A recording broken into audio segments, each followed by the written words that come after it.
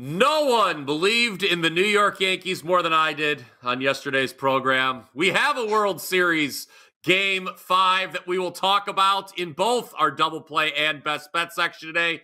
Mark Zinno, the Yankees. What a well-managed team, huh? Still alive. I'm going to threaten you and your entire family if you keep this up, okay? Okay? Leave my family out of it.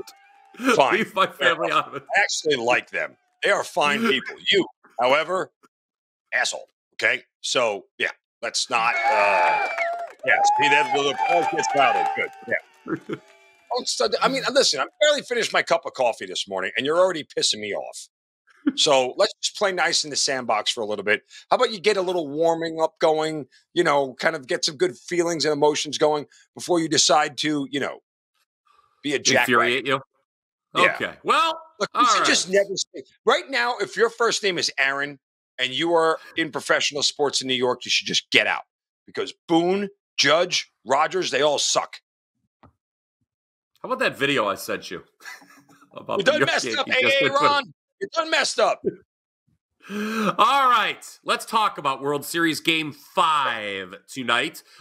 You are going to take a look. We've got angles on both the side and total for the first 5 coming up in this show. Mark Zinno, with only the eloquence that you could provide, you will be talking about the first 5 side and how you're playing it right now. Yeah. I mean, for the first time in this series, I actually feel good about the Yankees and the position that they're in. Like, I don't feel like I'm running on a bicycle in a seat. And, oh, by the way, can we just revisit how bad this is? Because if Aaron Boone didn't screw up Game 1, this would be a 2-2 series right now. Like, all he had to do was bring in Tim Hill. All he had to do, instead of getting fat Nestor Cortez, all he had to do was bring in Tim Hill. And we have a 2-2 series and a World Series that's worth watching. But here's where I'm going tonight. First 5, money line. I understand it's juicy. I would endorse a first 5 run line. And I'm even going to throw you a free prop out there that I really like, even though Brian Power's like, well, I don't know about that one. Anyway, but here's my breakdown. Didn't say that. I know you didn't. Look, Garrett Cole, I expect him to have ace-level stuff, right? I mean, even though his numbers at home this year haven't been as good as they've been on the road, I still expect him to have ace-level stuff tonight and at least carry the Yankees through 5 innings and limit the Dodgers, similar to what he did in Game 1. I think he only gives up maybe 1, maybe 2 runs at most, and I'm worried about the home run ball being part of it. But I trust Cole in this spot. This is why you paid him.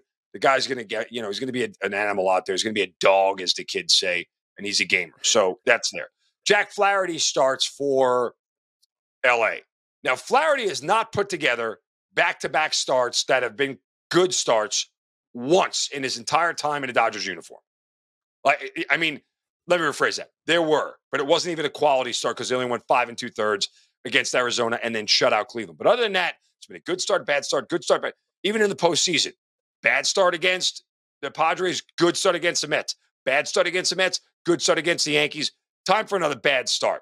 And I also would endorse Jack Flaherty under 14.5 outs at plus money because here's the thing. With a day off tomorrow, the first sign of trouble, Dave Roberts, who used none of his good bullpen arms yesterday, will absolutely go yank him in favor of a better bullpen. Like, that's the way I think this game breaks down. If the Yankees put 1 or 2 up early and they are threatening for more, bye-bye, Jack.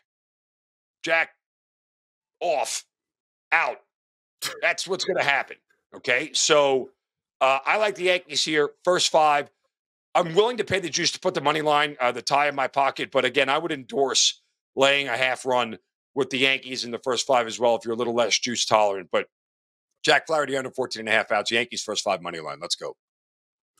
Yankees first 5 money line. The official entry by Mark Zinno for today's double play. Yeah, Cole has been an innings eater. He's the postseason leader in innings pitched across all of Major League Baseball. We will get back to the World Series in a moment, but I am going to bring some college football into the equation.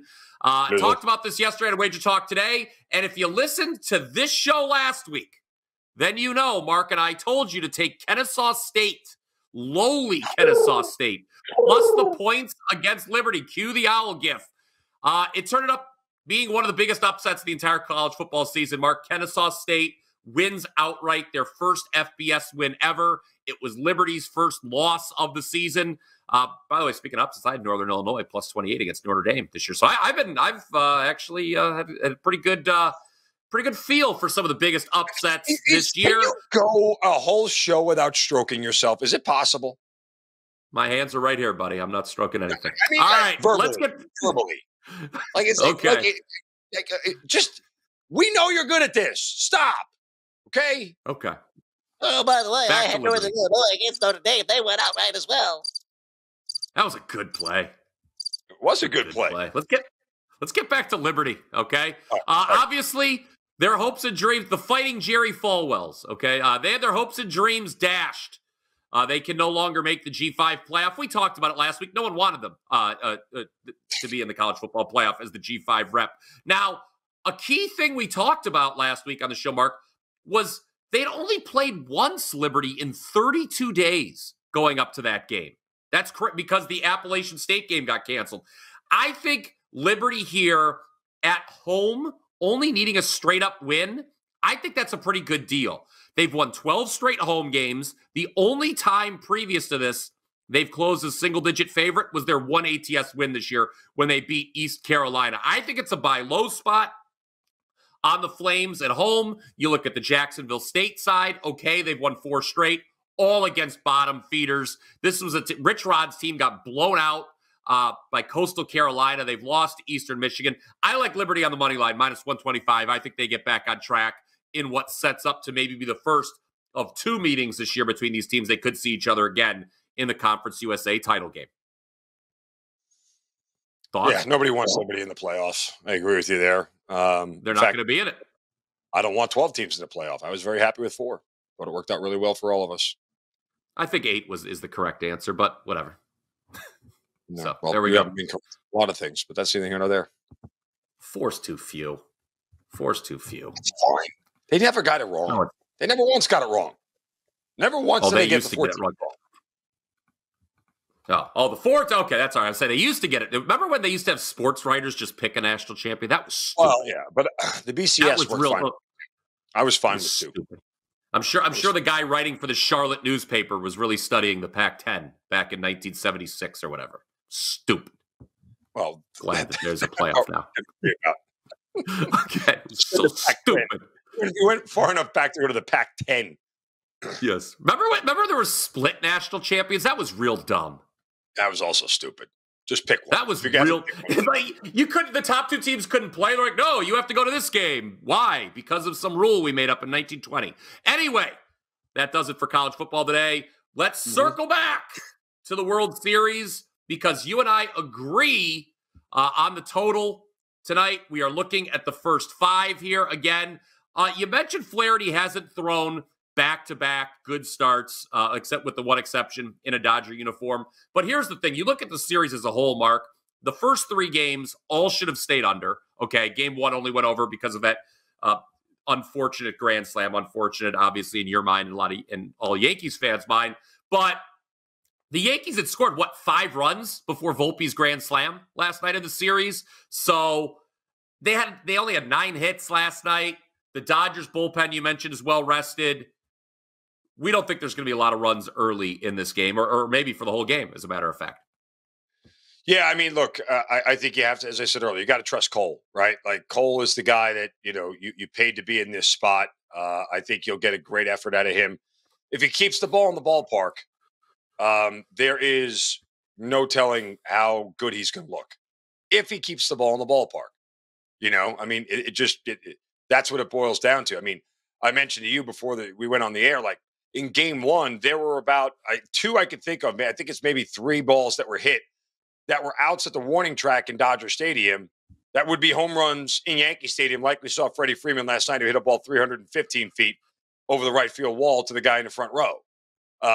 That's not a home run in 29 other parks. It's probably a double, and things look a lot different. So, that's what Cole has to avoid tonight. He's got to be able to keep the ball in the ballpark, which I think he will.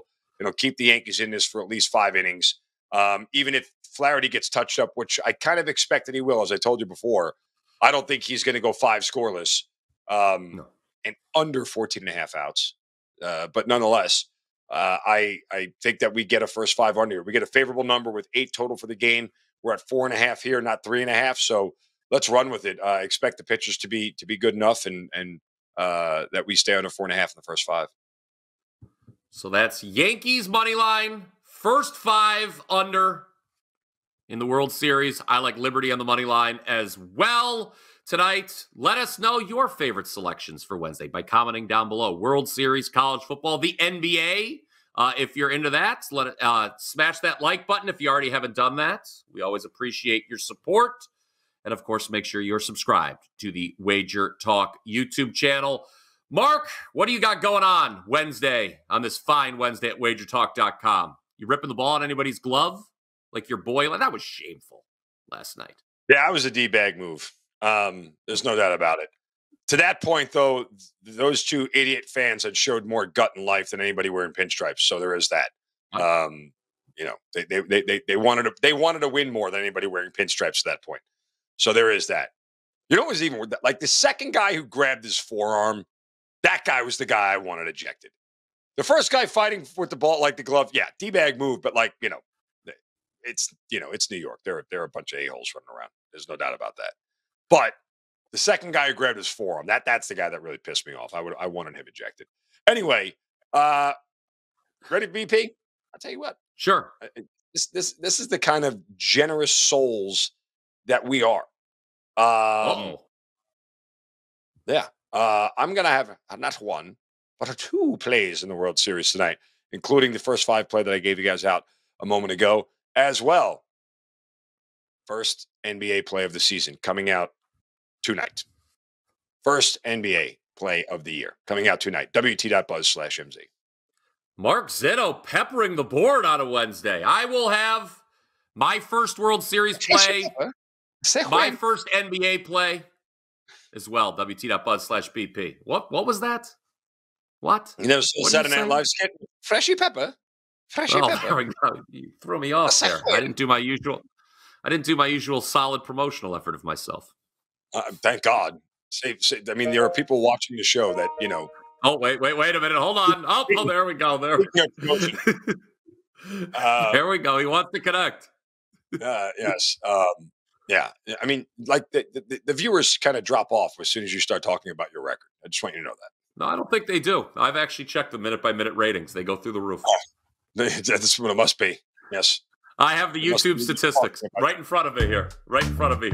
Oh, well. Wouldn't you love that this right in front of you? What, Patty Johnson? By the way, for all the people who are requesting this song, we probably should put it in like MP3 format for the world to download. Like up at our page, WT.buzz/MZ/BP. You can download Patty Johnson Banger. We should put that on there just to increase our page views. Yes, we should. My God, why is everyone going to BP and Mark Zinno's page? There's a Patty Johnson. Download a jingle. Yes. All right, guys. Until next time, let's catch some tickets. Give us that thumbs up.